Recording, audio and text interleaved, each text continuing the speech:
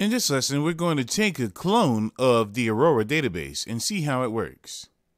Here we have an Aurora cluster, and this is the writer, and this is the reader instance. I'm trying to take a clone here. Hit on the cluster identifier, and then hit the clone. You see it here?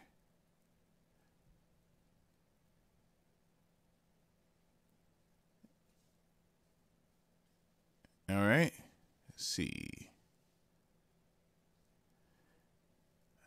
So, right, like I said, hit on the cluster identifier, then hit the create clone. All right, let's give it a few seconds. It's spinning. Now you can actually give a clone identifier. Like maybe I will give DB clone 1.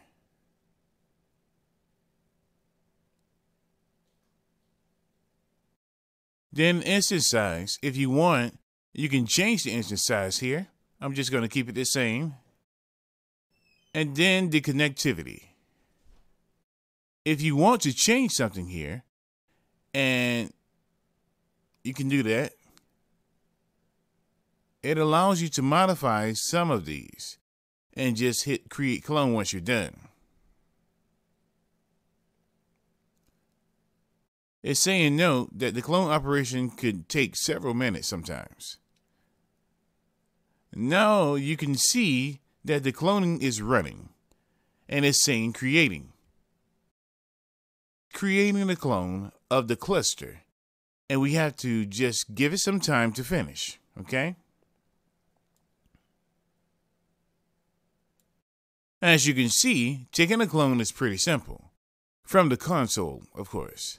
You can just hit actions and then create clone. Just like that. Let's give it a couple of minutes and then check back to see if it is in the available state. Now let us refresh to make sure the clone is available, or in the available state. This is the clone cluster, and you can see that it is actually available now. It took like 2 to 3 minutes. It doesn't take much time, although the database is big. Even if the database is big, it doesn't take that much time. This is the clone cluster, and it's available. And it can be used for your testing. And once the testing is done, you can destroy your clone. Cloning is very, very useful, and it's available in Aurora.